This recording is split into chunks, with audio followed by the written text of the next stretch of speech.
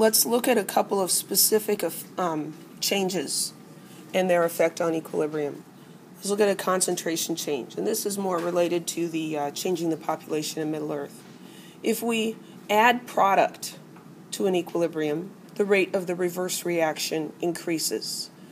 And diagrammatically, this is like what we were doing with Middle Earth. We were adding people on the right side, and that caused the migration to go to the left more than it had been.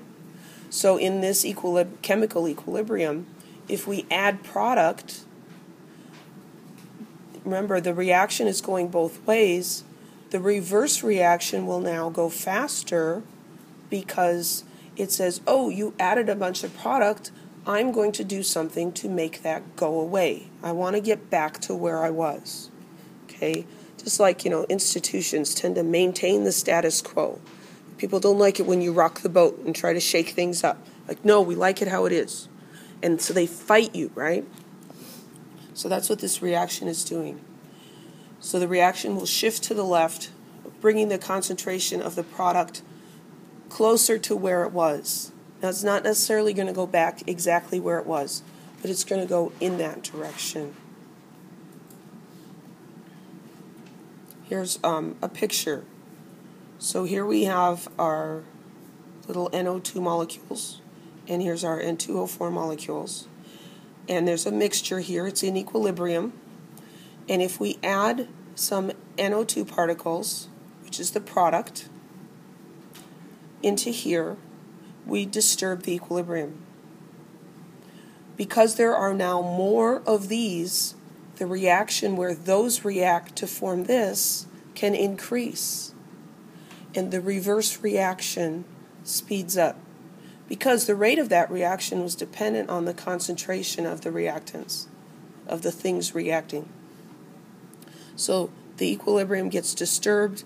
What we find here is that these added NO2 molecules are going to react, and they're going to produce more N2O4 molecules in an effort to decrease the NO2 population. What if we do the opposite? What if we add reactants? Oh, what does the equilibrium want to do?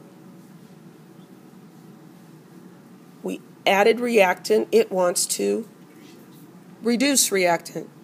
So the way it can do that is the forward reaction will speed up to reduce this. We made it larger, it's trying to bring it back down. So if you add more reactant, the concentration shifts to the right. No worries, it was just a model kit going all over the floor. It happens. I'm surprised it hasn't happened before. So here's the picture of that. Now we're adding these guys, the N2O4s. When there's more of these, they're going to react, and the forward reaction increases. So do you get the idea here?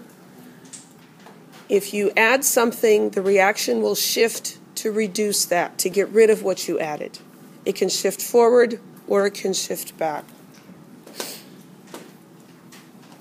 So if we increase the concentration of one or more reactants, the reaction will shift in the direction of the products. And the opposite, if we increase one of the products, the reaction shifts in the direction of the reactants. So let's look at this example. Here's our equation.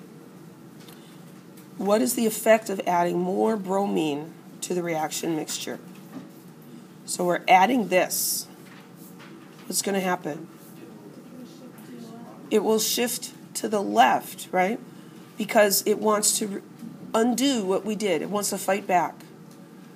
So it says you added more bromine. Well, I'm going to react backwards and get rid of that bromine that you added. So how we usually express this is we'll say it shifts to the left. So we'll say the reaction will shift to the left. What if we add BRNO? It'll shift to the right. What if we remove some bromine? It'll shift to the right. Because if we remove bromine, it's fighting back. It wants to increase the bromine. You took my bromine. Well, I'm going to make some more. Right? I learned all that from my kids. So it'll shift to the right. So those are the sorts of questions that we need to be able to answer about this topic. Any questions?